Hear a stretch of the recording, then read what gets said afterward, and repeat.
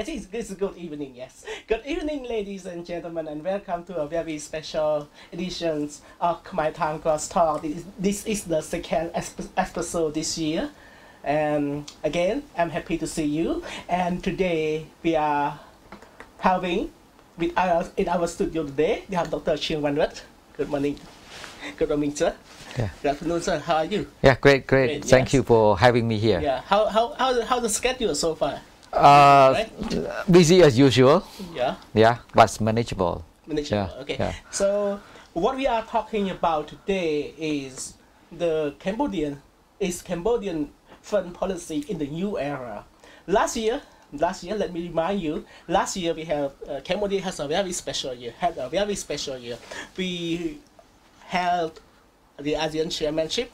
Yeah, the rotating chairs ASEAN. We hosted the 40 and 41st ASEAN Summit and other related meeting in Phnom Penh. To me, it was amazing achievement. We were praised. The Cambodian government was praised for its hospitality, arrangement and stuff. But at the same time, there are some people say there are still a few hiccups within all these achievements. So how about you? How do you rate Cambodia's foreign policy in 2022? Well, as you said, it is a great achievement in terms of chairmanship of ASEAN. It's not easy to host this kind of high-level summits and meetings within the context of intensifying geopolitical rivalries, and the war in Ukraine, pandemic still ongoing and recovery, and of course the tension across the straits and the Myanmar political crisis and so on. So many issues on the plate, so many hot issues on the plate, and Cambodia managed to promote this kind of frank and open dialogue, and also to promote a certain degree of mutual understanding and trust between different stakeholders, especially between major powers. Of course, the Cambodian foreign policy has been very consistent in terms of promoting this, what we call a rule-based international order and an open, inclusive, multilateral system. So this is the important platform, and also a kind of a space for Cambodia to amplify her voices and also to increase its geopolitical weight and geo-economic weight as well. Because starting from early last year, January, we started enforcing regional comprehensive economic partnership and other regional kind of economic arrangement initiative to boost our regional economy in the context of post-COVID-19 recovery. Yes. However, we have. I'm sure Cambodia, especially Prime Minister Hun Sen, has started 2022 with a lot of initiatives in terms of stopping the violence in Myanmar. Yes, but the government has sent a special envoy, foreign minister to Myanmar to try to talk with all parties and then try to stop the violence, try to deliver the humanitarian aid to the suffering people. But still, the fighting is still going on. Do you blame Cambodia for this? Can we really blame Cambodia for this? Well, Myanmar political crisis is very structurally, historically complex. I don't think anyone can provide solution to Myanmar crisis. So we need to have this kind of incremental process of engagement. Not isolation, obviously, because we don't see any opportunity of using sanctions and isolations to make a difference in Myanmar. So through engagements, but these engagements you need to be innovative in a way, carrot and stick at the same time. Pressure also we need to use. And of course, it's upon the Myanmar people themselves to decide their future and their destiny. What we can do at most is to provide platform for dialogue, inclusive political dialogue, whether it can lead to the cessation of violence or end of violence, it depends on different stakeholders in Myanmar. But what we can do is provide platform, facilitate dialogues. And of course, you mentioned the humanitarian assistance. That is one of the key achievements because Cambodia kind of prioritized this kind of humanitarian assistance to Myanmar, which is quite remarkable last year. So this year, we don't know what's going to happen, but our solution is still quite remote. Indonesia chairmanship, to what extent it could deliver this kind of concrete, effective results of the 5-point consensus, because it seems that the political trust between Indonesia and Myanmar is quite a problem. It can be worse than last year, but let's see how Indonesia are going to handle the Myanmar crisis this year.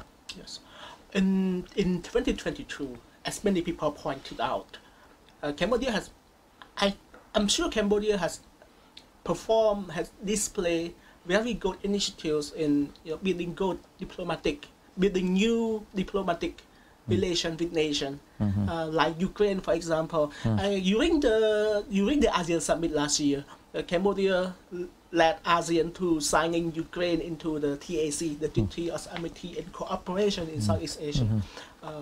How do you feel about this? Well, it's also a remarkable achievement of ASEAN when it comes to external partnership building. So a number of countries outside the region signed the TAC. That is an illustration of the recognition of the important role of ASEAN in maintaining peace, stability, and promote shared prosperity and development. So Ukraine is quite kind of interesting case here, because we see the context of the war in Ukraine, for instance. So ASEAN, of course, not all ASEAN member states have condemned Russia invasion. But Cambodia is one of the kind of co-sponsor and one of the strong opponent to the violation of international law. Yes. Of course, Cambodia's position is very clear. It doesn't take sides in the war. This is a basic fundamental foreign policy, but Cambodia takes side with the international law. So the benchmark here is rule-based international law, and especially the UN Charter.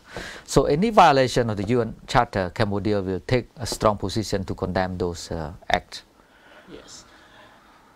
The first day of 2023, Cambodia has completed its chairmanship, ASEAN chairmanship, and after it handed the honor to Indonesia. Still, we got amplified. Cambodia got amplified in 2022 because of the ASEAN chairmanship, the very chairmanship.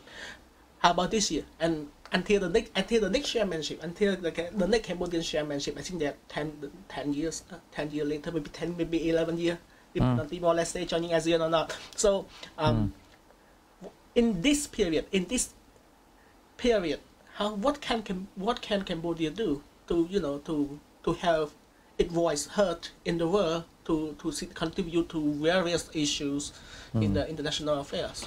Well, of course, last year was a challenging year for Cambodia, also opportunity for Cambodia to illustrate its kind of diplomatic capacity and leadership in navigating ASEAN toward a more, a more stable and united in terms of responding to current challenges. This year, of course, we're going to have SEA Games, which is one of the highlight event of the year, and Southeast Asia Summit of Red Cross. So those are kind of international events that Cambodia is going to organize this year. But the message will be the same, very consistent. That is a kind of a responsibility of Cambodia as a member of ASEAN and as a member of international community. You need to do something to contribute to international peace and development prosperity. And there are different ways to promote peace and development, either through sport or through humanitarian assistance or humanitarian innovation, cooperation, or this kind of multi-stakeholder partnership. So, Cambodia still continue playing very active role on regional and international matters. And of course, under the framework of the UN, as you know, the UN peacekeeping forces from Cambodia have contributed a lot to world peace and stability. And the Women, Peace and Security Agenda, which adopted here in Phnom Penh last year, the Regional Action Plan on Women, Peace, Security Agenda will be continue to implement it this year and in the future. So that one of the key highlights from my personal point of view, I mean, is the women empowerment in all fields, in business, in security. So that Cambodia have promoted that front quite significantly last year, because at the ASEAN Defense Minister meeting they adopted concept paper on to establish mechanism to support women peacekeepers from Southeast Asia, and increase the quota, the number of women peacekeepers, and how to build their capacity and create a support network to in order to enable women peacekeepers to to fulfill their tasks.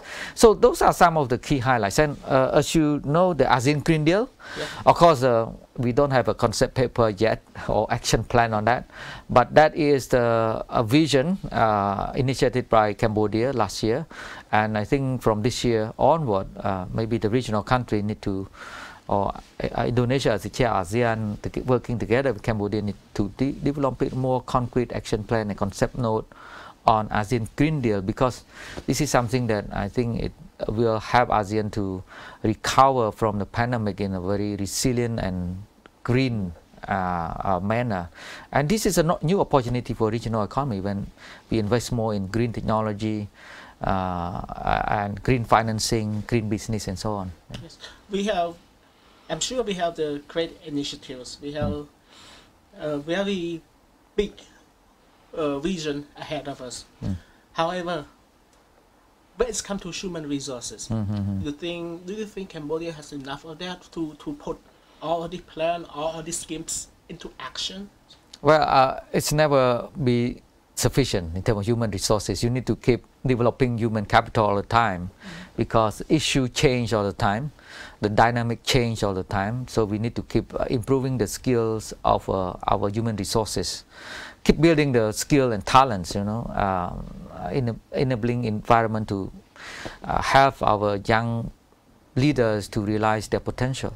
So human capital development is never ended process. It's an ongoing process, and to achieve this kind of task, huge task in foreign affairs and diplomacy, for instance, we need to have a whole of government approach. It's not only the Ministry of Foreign Affairs to be in charge, but I think other government agencies need to be in charge of promoting this kind of Cambodia image, and then to diversify partnership and to implement hedging, what we call hedging strategy. So we need to have a whole of government approach here, coordinated agencies and multi-stakeholder partnership and so on. So to respond to your question, we never have enough human resources. We always lack human capital, because the global and regional national issues keep changing very fast, and we need to find the root causes and of course innovative solutions to that. Okay. Let me point out one aspect of that: diplomatics. Okay, do we have think about, as the president of the ASEAN Version Institute, I'm sure you have worked with a lot of diplomats. How do you feel about Cambodian diplomats in terms of their qualification, negotiation skill, and so on and so forth? How do you feel about this level of Cambodian diplomats? This is a remarkable improvement in terms of professionalism and capacity over the past, let's say, 5 years, because the Ministry of Foreign Affairs established a training institute called National Institute of Diplomacy and International Relations. So that kind of provide a training space and opportunity and capacity building to diplomats across different generation, different age, from young to senior member of diplomatic corps. And of course, we have various think tanks working across Cambodia on foreign policy and providing this kind of platform for dialogue, conversation, and our media are also pay quite significant attention to international issue and foreign policy, which is good. Because as a small country, you need to have more information of international and regional, environment, situation, what's going on there, because you are so small. So you need to understand and you need to be prepared for the future. Yeah, it's good that you mentioned Cambodia being small. I'm sure there are smaller countries, yes. Yeah. But Cambodia is still small, and sometimes we are like, how can you say it? Just like we are sometimes we could be in some scenarios we can be in the land of giants. We have a lot of superpowers right now. I'm sure people can say thinking about them, but for me, I'm sure like they are like confronting one another for influence, for the sphere of influence in the globe right now. Yeah. So as let's say, as someone small in the land, or someone so big, how should Cambodian act? How should Cambodian formulate its foreign policy? Well, this is a kind of common constraint for small state or weak state or weaker states. But of course, we need this kind of how we call either smart diplomacy or independent foreign policy, together with this concept of if we can play certain role on international issues, right?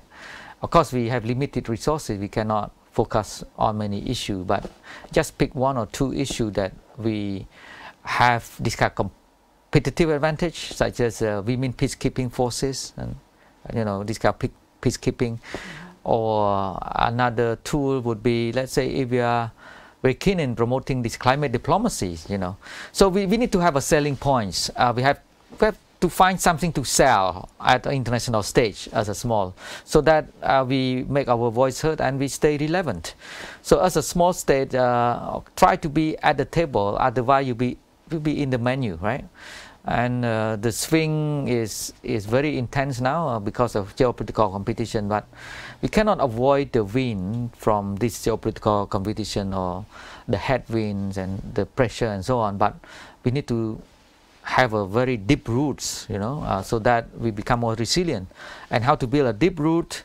We need national unity, national consensus, also this kind of opportunities for all, because anyway, economics still determine politics, right? So if we are not economically independent, economically strong and resilient, politically we are not that independent, right? Because economic determine politics. So that is why we need to improve the foundation for economic security, so that it can help us to stay independent. We are talking about the superpowers here. Let's pick two. We have China and we have the U.S., the United States of America. It's a scale here. It's a balance. You see a balance. You see the balance in Cambodian foreign policy toward the two superpowers here. Well, it depends on how you define balance. Balance in a way of a stable equilibrium. Because we cannot have 50-50 when it comes to this kind of proximity or engagement strategy.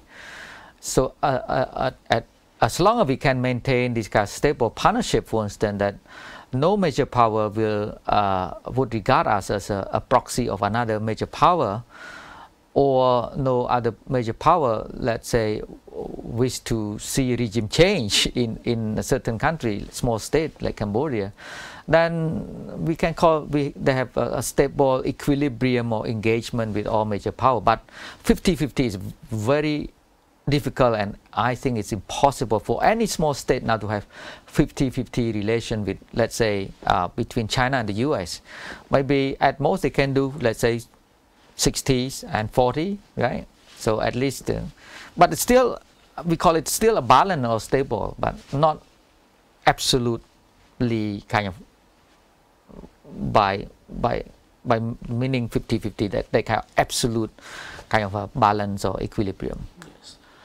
So let me turn to another page. When it's come, I think in Southeast Asia, historical antagonism, for example, like it's still here. People still hate one another. People of different nations who used to be a past enemy still hate one another, and it's just not happening in Cambodia. It's happening in Malaysia. It's happening in Indonesia. It's happening in all over the world. Let's say, but. Do you think do you see this the historical antagonism like Cambodian people and the Vietnamese people and Cambodian people and the Thai people? Some of them still hate one another. Do you view this as a challenge, and should Cambodian government implant this into its foreign policy during the formulating phase? Well, nationalism is a two-edged sword, right? It can be positive and can be also negative forces. If we don't manage nationalism in a positive way, it becomes extreme nationalism or ultra-nationalism. And historical antagonism have been quite common in international relations, because most of political leaders, they tend to refer to the past, because really the past defines the present and the future also. But through this kind of interdependence and interconnectedness, we can reduce a lot of this kind of historical antagonism. Which, for instance, within the Southeast Asian context, the ASEAN community building, we try to promote this common vision, common identity. Without ASEAN, perhaps I think the border wars, skirmishes between ASEAN members, Southeast Asian countries, I think it may be very high. But ASEAN provide a platform for this kind of consultation, dialogue, trust building, and so on, reconciliation. So now, if you look at this kind of historical antagonism, let's say against neighbors, it's in decline, right, across Southeast Asia. Because we get to know each other better, because this kind of historical antagonism, because of the lack of understanding of your neighbors. So if you, let's say, if you hate certain country, you go there and live there to understand their society, culture, and history and mindsets, and you come back home and you reflect. You know, so that is the best way to promote mutual understanding. So big people movement, educational exchange, cultural exchange, and so on. So that I think what's going on in Southeast Asia can be now a positive trend toward a more of common identity building. So you mentioned ASEAN, yes. For the first time ever, I think this year we have someone from Cambodia being the General Secretary of ASEAN, yes, Mr. Kakapuan. How do you feel about this? How do you see this, having someone from Cambodia holding the top position in ASEAN? Well, of course, it's first time the Cambodian have its Secretary General at ASEAN. Of course, within these 5 years, it's not easy for ASEAN, especially Secretary General, to navigate this kind of very dangerous and very uncertain geopolitical environment. It will be a challenging 5 years term for Cambodia, but also a kind of opportunity for Cambodian diplomat to illustrate his leadership and capacity, because every crisis always brings opportunities as well. And of course, something that we should be proud of as a Cambodia, but we need to see the actual results and outcomes, and of course the survival and the vibrancy and robustness of ASEAN. It's not only depend on the Secretary General of ASEAN, but all the member states. So he need to get the support from all the 10 member states or 11 member states if Timor-Leste was admitted, going to be admitted in coming years. So that is something that he need to work on, is to facilitate dialogue, consultation, and to build consensus. So building consensus is a very important capacity and skill as a Secretary General of ASEAN. It's not easy. But let's see how he going to facilitate and build consensus. Okay. Consensus, very beautiful word, but some view it as controversial because of this particular word. A lot of people refer to ASEAN as a paper tiger. But do you see that? In this new era, where information flows at the blink of an eye. Do you think ASEAN is really a special paper tiger?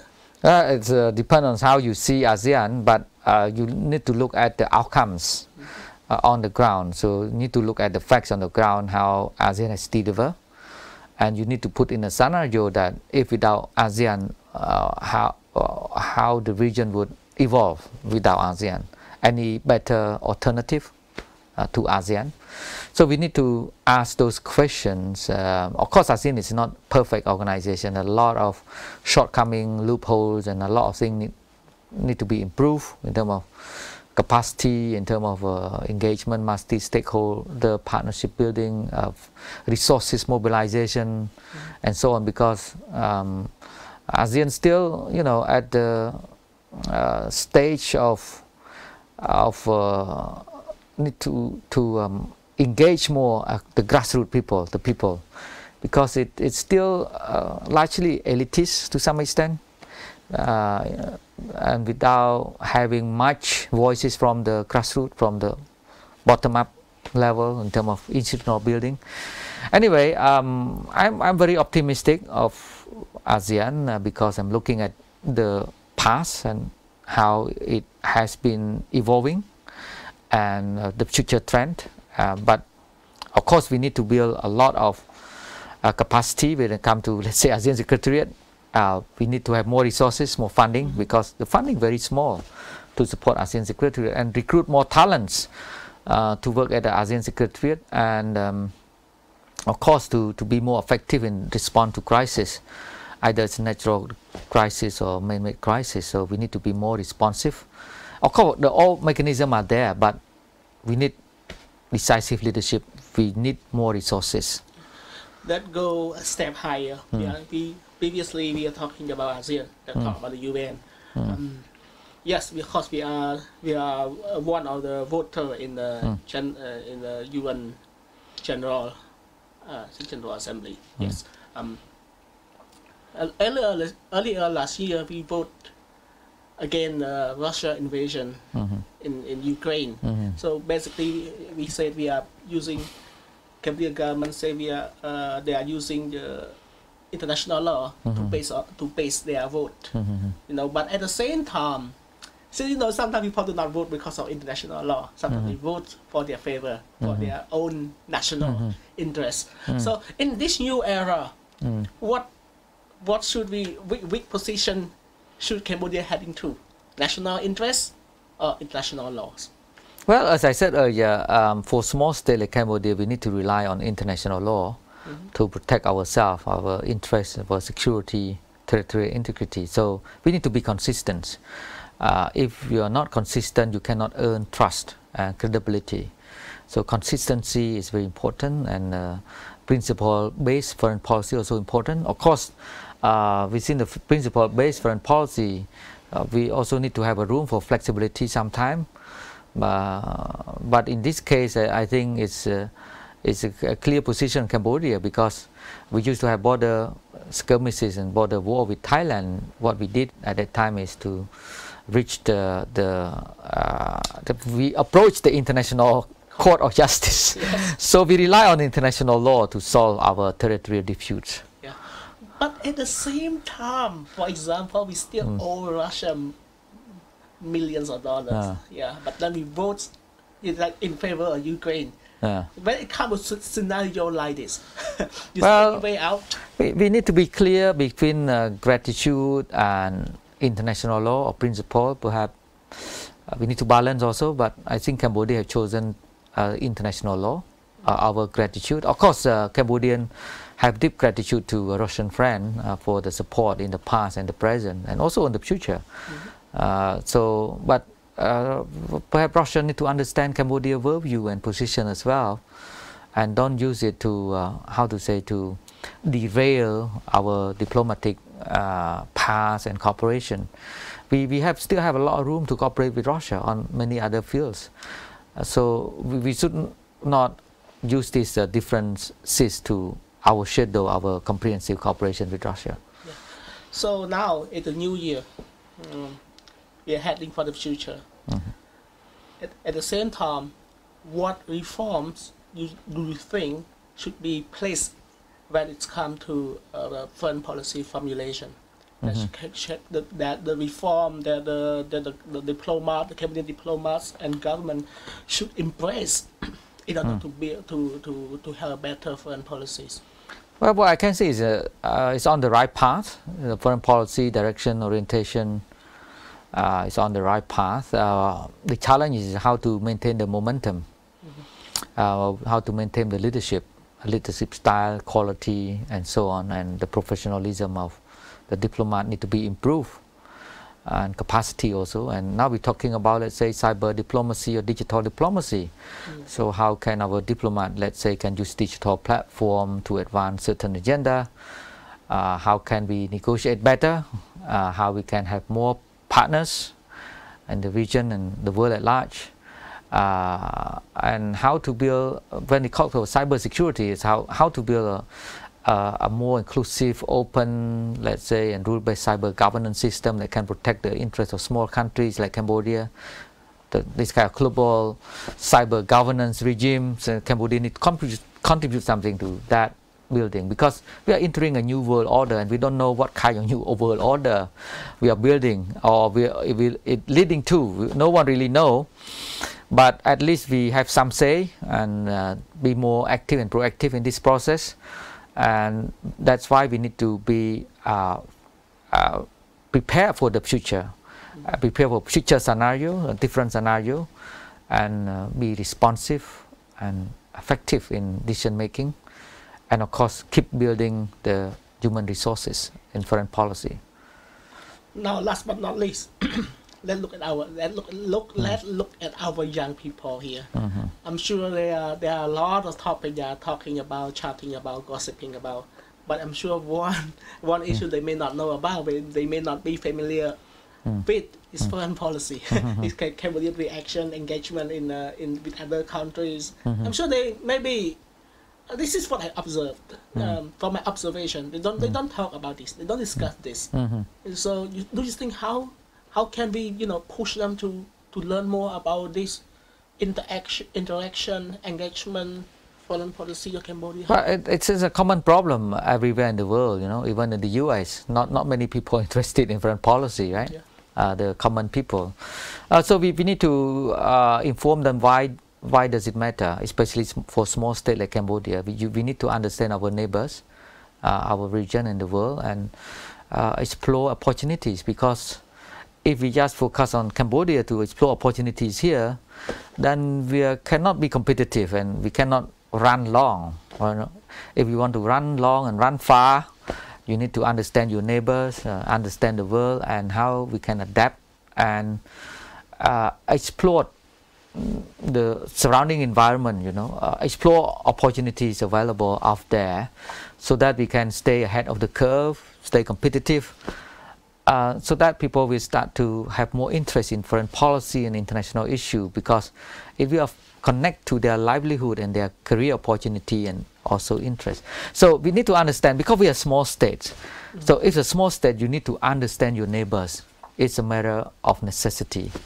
How about those youngsters who want to become diplomat when they grow up? Those who want to engage, to want to have Cambodia become bigger, having the voice heard in international affair, in the world of spheres of influence. How could they prepare? How could they prepare for this role, for these positions? You don't need to work in the Ministry of Foreign Affairs to become a diplomat. All of us can be diplomats. It's about how you can promote your identity as Cambodian, for instance, how you can promote your products. Do you support your products, made in Cambodia products, right? And how to promote it overseas, and our cultural identity and cultural products and so on. So those are part of the diplomacy already, how to promote your country. So everyone can be part of this process, and because we need to make our neighbors and international friends know better who we are and our potential, and what we can work together to explore opportunities. I think that's all for my questions. Thank you so much. Thank you. Thank for you. being here today. I'm sure we learned a lot from this very, very insightful interview. So that's it, viewers. That's all for our session today. And I would like to thank Dr. Chheang Vannarith for, this insightful information. And I hope you learned something from this. And maybe, one day make Cambodian better in the world. Thank you so much, sir. Thank you. Thank you. Thank you. Yes, that's it. And see you next week.